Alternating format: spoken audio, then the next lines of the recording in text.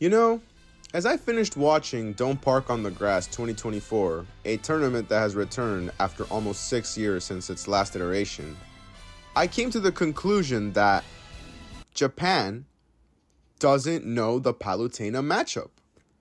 Japan doesn't know about former top tiers. They know about the Steves, the Min-Mins, the low-tier heroes back home, etc. Today we talk about the underdog who overperformed at Don't Park the Grass 2024. MFA. You thought I was going to say Louis Money, huh? In all seriousness, despite the thumbnail headlining Louis Money, I want to give some flowers to MFA. What a run this player had. The reverse 3-0 on Big D was quite unexpected and impressive at the same time. The win on top Donkey Kong player Rarikusu also was one probably most did not see coming. And finally, the cherry on top. Despite not winning, MFA took the player who is very likely going to be the second best player in the world in Mia to a Game 5. The first game would go to MFA playing amazing in center stage, keeping Mia cornered very well. The second and third game would go to Mia making the right adjustments to take the lead in the set. In Game 4, MFA went from MFA to MKA. MFA was down throughout the majority of Game 4, and in some way, somehow, the Olimar player brought it back and sent us to a Game 5.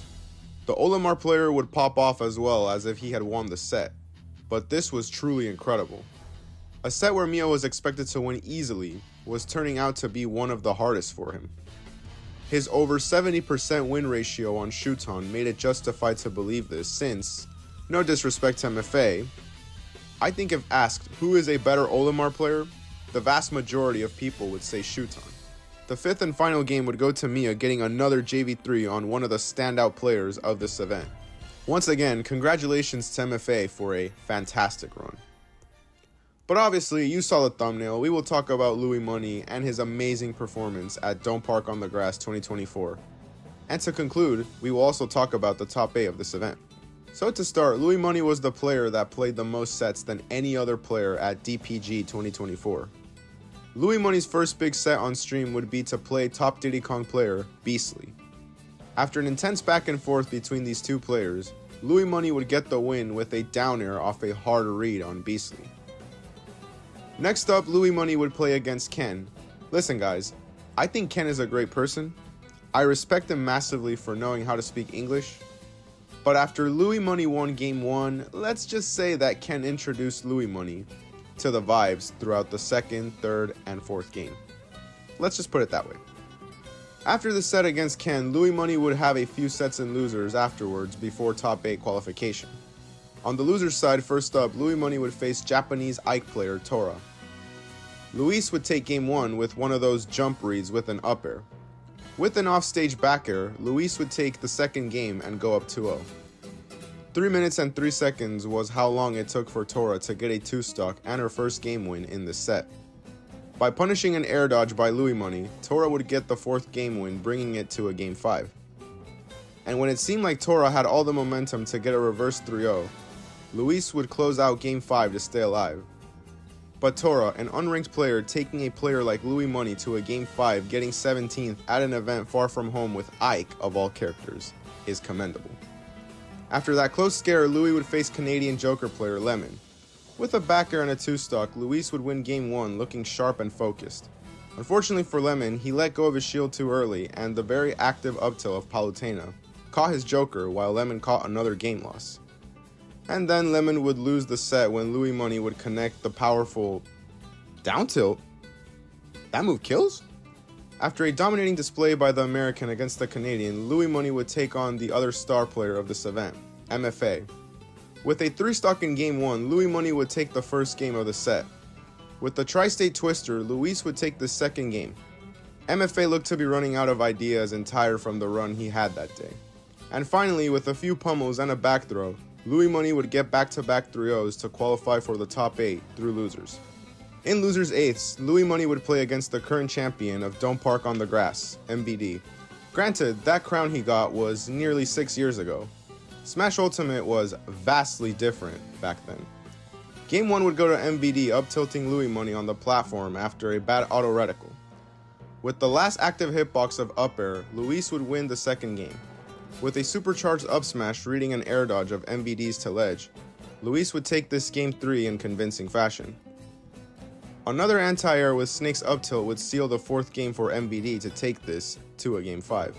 And finally, with a back air off stage, Luis would get the win in this set and eliminate the current DPG champ, also letting out a massive sigh of relief. The next set of losers 8ths would be two fellow Japanese players, Ken and Snow. With a commanding 3-stock, Ken would put himself on the board, winning game 1 emphatically. After not being able to connect his extension, Snow would seal out game 2 with less than a minute remaining on the clock. The third game would see Ken winning at a pace that is distinct to the vibes, a very fast pace. By reading a jump off the ledge, Ken would seal out this fourth game and the set at 3-1. Can I just say something real quick? Snow has got to have the most amazing hairstyle of any top player. No elaboration will be made. Anyways, now we move on to the winner's semis, where a banger set was on the horizon. Spargo and Shuton would be next up. 2 minutes and 7 seconds was all it took for Shuton to take this first game. Spargo would respond right away with a fast game win. Not as fast as Shuton's, Spargo's would come in at 3 minutes and 10 seconds. The theme of fast-paced gameplay would continue in this third game. Spargito would win game 3 with a 7-second 0-death on Shuton, who even he himself could not help but be impressed with such a crazy sequence. Even the Japanese players in the back were giving their seal of approval to the future best player in the world. Also, 69%.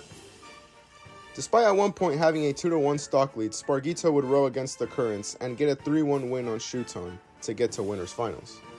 Next winner's semi-set would be another clash between two players from Japan, Mia, who needs no introduction, the other player being Raru, who has a strong chance of being ranked top 10 next season. Okay, for some reason the title says Snow, but this is Raru, so Gallant, can you guys please fix that? Raru would win this game 1 with a reverse 3-stock to Mia, an impressive first game by the Luigi player. With a Game & Watch down air, Mia would tie the set up at 1-1. Raru would take the third game with an up smash plus a JV2 as well. When Raru looked to be mounting a comeback, Mia would get the game-winning back air, taking us into a game 5. The game 5 would comfortably go to Mia, and that would see Mia join Spargo in winners finals. First up in losers quarters would be the unexpected presence in top 8, Louis Money and Mr. Consistent Shuton. With a shield break that sent Palu straight to her demise, Shuton would be triumphant in this first game. Shuton would also win game 2 with a hard read on Louis Money's jump plus a JV2 as well. Finally, in this third game, Luis was able to get an up air high in the sky to put the set at 2-1. With a fearless back air off stage, Louis would take us to a game 5, also popping off for being able to bring it back and to the 5th game. And finally, Louis would obtain the reverse 3-0 against Shuton with a fastfall nair into an up tilt. Next up would be a guaranteed Japanese player eliminated and one advancing. Raru and Ken were up next. The first game would go to Ken after Raru could not get anything started on that last stock of Ken's. In game 2, Ken would hand the game to Raru with a homing attack that missed with only 13 seconds left on the clock. Raru would shamelessly pop off, but to be fair to him, he did have the lead in percentages. In game 3, Ken would go back to using deep edge guards to put the score at 2-1. Raru would show some fight in game 4 and even out the set at 2-2, taking us into another game 5. Game 5 was Ken letting Raru know all too well about the vibes, aka timing him out. Now in the winners finals, we would get the clash between the two best players in the world, Spargo and Mia. After a little over 4 minutes, Spargito would take the first game with a dash attack and a very healthy last stock. The second game would see Spargo have a 3-1 stock lead at one point. But kudos to Mia, who brought it back to the last stock. But again, the victory went to Spargo, who, like in game 1, had a very healthy last stock. With a 2-stock also being at 69%, Spargo would close out this game 3, 3-0ing the player who was also in contention for that number 1 spot. Coming up next would be the sole American Louis Money versus Ken. With a minute and 7 seconds on the clock, Louis Money would win game 1 with a Palutena dash attack. The second game would take almost exactly the same amount of time that the first one did. But what was not the same was that now Ken would put the set at 1-1. With a nair that looked like it had the power of pre-nerfed Palu, Louis Money would win Game 3 and put the set at 2-1. Ken would put the Sonic away and now try out another character, the Sephiroth. Ken would put a point on the board with Sephiroth to take us into the Game 5 zone.